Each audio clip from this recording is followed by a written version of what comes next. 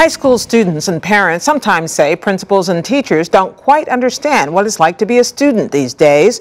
It turns out there's an effort to change that. Some 1,300 principals recently took a day off from their usual role and instead followed one of their students for a day. The approach came from two groups outside the traditional field of public education: the design school at Stanford University and IDEO, a design company based in Palo Alto, California. Special correspondent John Talenko of Education Week followed one principal through the first ever National Shadow a Student Day challenge. It's part of our weekly education series on making the grade. My name is Karen Ritter. I'm an assistant principal at East Leyden High School, which is just outside of Chicago. And today, I will be shadowing a student. Why are you doing this? Just to get a sense of what students go through during the day. Hey, Laura. I don't really get to spend a lot of time with students. Usually I'm in charge of things that the teachers are involved in. So this includes teacher evaluation, teacher attendance, professional development. Is there a way this is? I would say 50% is in meetings. Do you feel like you know what goes on here? I do, just because I do observe a lot of classrooms. Now I'm looking at it more from, the teacher's perspective. But now I want to know what it feels like through the lens of a student. Her public high school serves some 1,700 students and is both racially and economically diverse. Today, Karen is following a 9th grader. Wait for me, Alan. Alan Garcia. I first met him because he came to my office and said he wanted to talk about his schedule for next year. He's in a lot of remedial classes, and he wanted to be changed out of those classes. So I really want to know what makes him feel that way. She hopes to find out, not just by observing Alan's classes, but by fully participating in his entire day, which started at 7:35 with a boost of physical education. This is the class that I was most nervous about, because I don't run. Her stamina would be put to the test by what comes next. 7 more 50-minute periods, starting with Learning Center for one-on-one help. Right, yeah, it's right, because you have to explain. Followed by Alan's usual 2-hour double math class. Then, barely pausing for a bite. Thank you. Before jumping into the second half of the day. 4 back-to-back classes. Literacy, computers, English, and freshman seminar, until the 3 p.m. dismissal bell marks the finish line.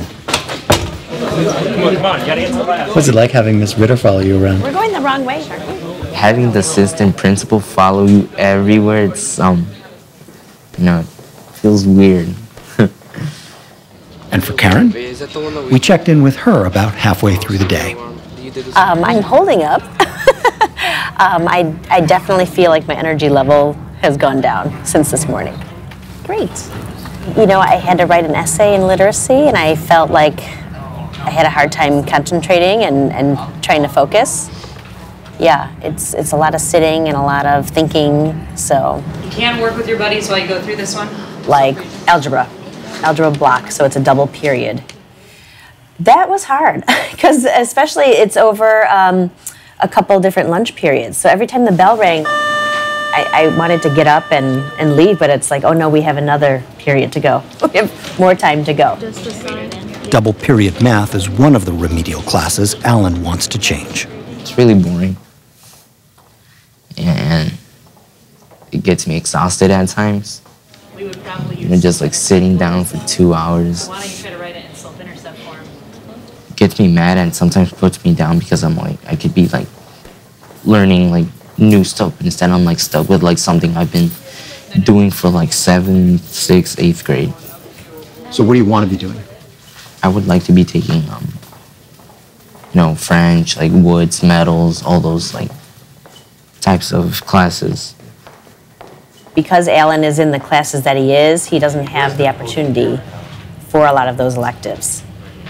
He, was placed in certain classes because of his test scores, but I don't know if he necessarily needs to be in that level. What did you get? I got Y is... He was getting things and teaching them to me. Yeah, you got it. Alan helped me. Really? Yes. I think Alan represents someone who is very representative of our school.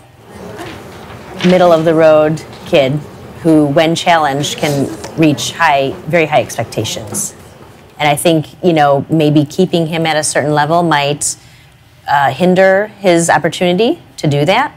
So I would like to see more opportunities given to students, and maybe we need to rethink the way that we place students. Not based on test scores. How else had her views changed?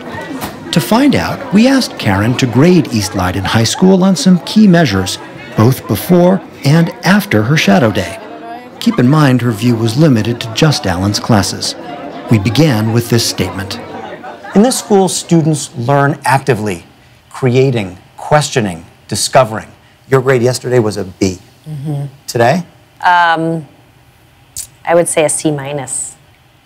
Her scores also went down for student engagement, from B to C+. You said the blue And relevance. and the purple. How often teachers drew a clear connection between students' work and the outside world. That dropped from a C to a D. So we're looking for creativity. But her take on school climate and the expectations both remained high. Yeah, we have some work to do. We have some things that we can fix, but it's a great place. I think we provide a safe environment for kids. We have plenty of resources for them. I think I will do some more shadow experiences with an ELL student, with a special ed student, with an AP level student, because I think they do have different experiences here. That was fun. Do we have to do it again? The point is to know what the students are thinking and wanting, and start with them.